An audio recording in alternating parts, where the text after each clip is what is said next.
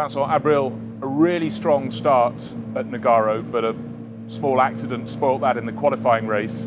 Coming here with a huge Bentley, it looks huge anyhow, to Brands Hatch. How optimistic are you that you're going to have a good weekend? Of course, you raced here last year, but in a very different car, in an Audi.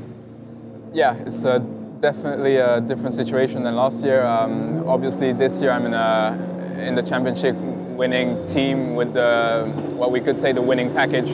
So I'm looking forward to that one. I think Nogaro was probably not our worst, but one of the worst circuits of the year for us. And we still managed to perform very decently well. Qualifying was good in Nogaro.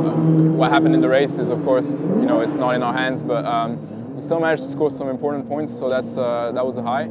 And yeah, this track should suit the Bentley very well, and yeah, we're looking forward to it, really.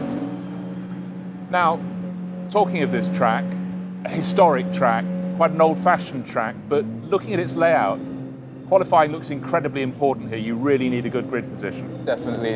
I think it's the key of the weekend is going to be qualifying.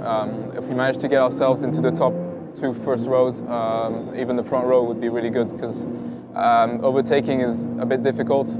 It's a very high-speed track with a lot of flow and rhythm that you can't do a lot of side-by-side, and it's yeah, it's going to be, I think, the most important part of the weekend is going to be qualifying and get some decent starts. Last year I could see that the starts was always more tend to be on the inside line, and I could actually gain some position in the outside, but it's very risky. So you have to, yeah, you have to be very careful with that and maximize qualifying for sure.